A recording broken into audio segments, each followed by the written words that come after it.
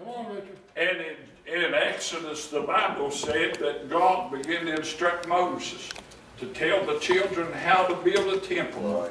And when they built a temple, he also told them, said, listen, said there's going to be two places.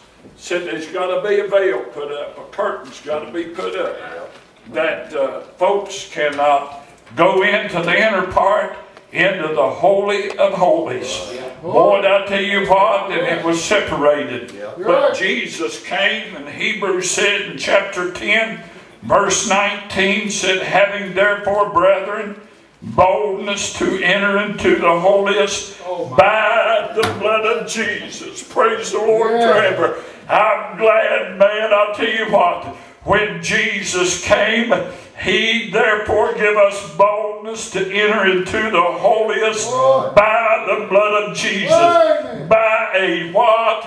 A new and a living way, which he hath consecrated for us through what? The veil, that is to say, his flesh. And having a high priest over the house of God. In 27th chapter of Matthew said, in verse 50, said Jesus, when he had cried again with a loud voice, yielded up the ghost, and behold, the veil of the temple was rent in twain from the top to the bottom. The earth did quake, and the rocks rent. Praise the Lord forever. I'm glad when Jesus gave his life a ransom for our sins. Boy, that petition was broken down. That veil was rent. You know what? That give me a privilege through the grace and through the shed blood of Jesus Christ. I don't have to stand on the outside, but blessed be the name of the Lord. I can go into the throne room of God, the very presence of God, and pour out my heart and make my petitions known to God. And you know what, church? Enjoy the presence of the Almighty God right in the middle of His glory. Blessed be the name of the Lord. That's what Easter brought us. Praise the Lord forever. I'm glad as I've talked to some of the kids, I get excited, Zack, about hearing about the things. But I tell you what, I don't want to ever get old. Do you? Jenna was down there today and went for God. Tammy had told me before she went to work this morning, said, Jenna's Easter basket's there in the bedroom. And I told Jenna that her Easter, and she ran in there and got it. You know what?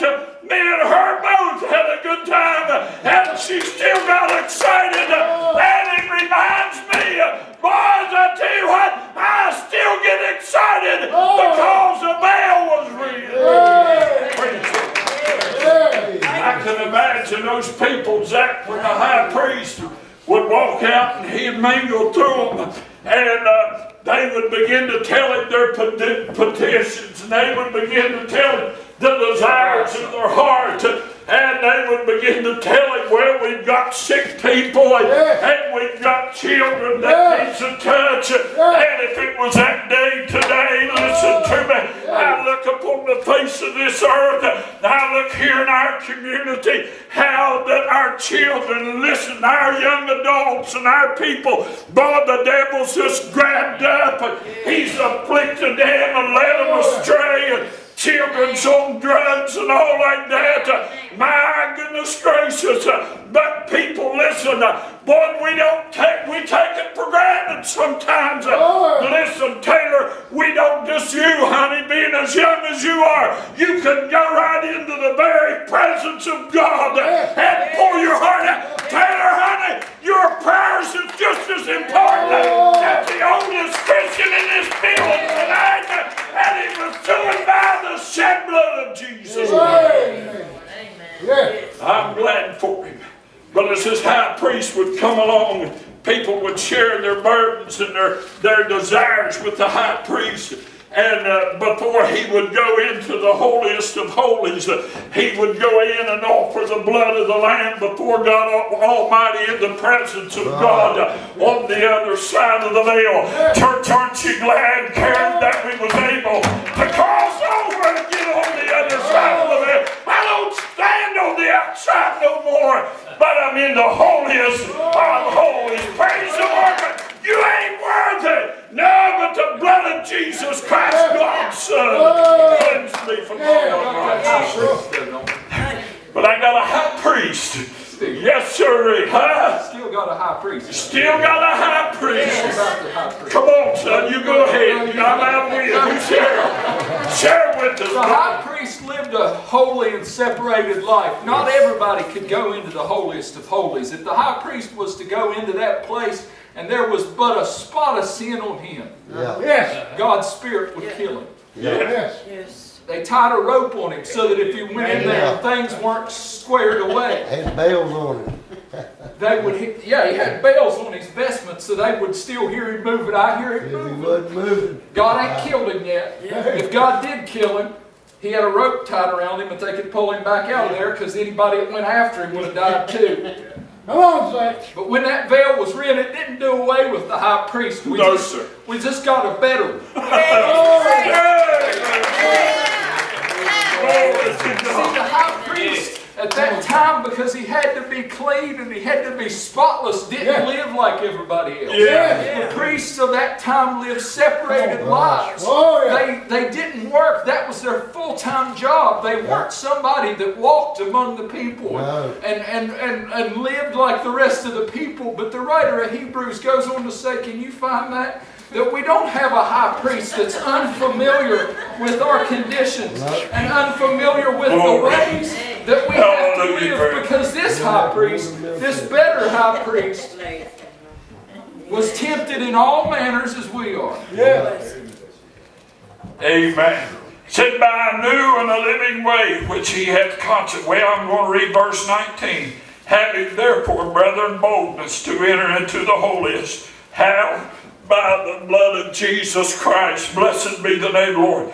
By a new and a living way which he hath consecrated for us through the veil, that is to say, his flesh. Finish it, Ronnie, what I call.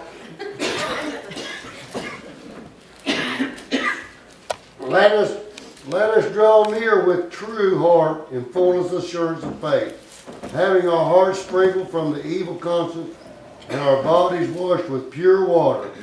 Let us hold fast the profession of our faith without wavering, for he is faithful that he promised. And let us consider one another to provoke unto love to the good works, not forsaking the assembling ourselves together together as manner of some is, but exhorting one another so much that more as ye see the day approaching. For if we sin willfully after that we have received the knowledge of the truth, there remaineth no more sacrifice for sin, but a certain fearful looking for the judgment, fiery indignations, which shall devour the adversaries. For that despised Moses' law died without mercy under 2 or 3 witnesses. How far you want me to go? Well, Get this is that what part, I have Zach, in where mind. it says, for we have not. Hebrews 4:15 says, for we have not a high priest, which cannot be touched with the feeling of our infirmities, but was in all points tempted, like as we are, yet without sin. Let us therefore come boldly unto the throne of grace, that we may obtain mercy and find grace to help in the time of need. And we go on to read in the book of 1 John, John's first epistle, that high priest existed for one purpose: to be the messenger from the people to God. But Jesus, that better high priest, he's there making intercessions for us. Yes. He's there as our advocate before the Father. I didn't know what an advocate was for a long time, but then somebody told me it's just a lawyer. When we need somebody to represent us before God, he's there.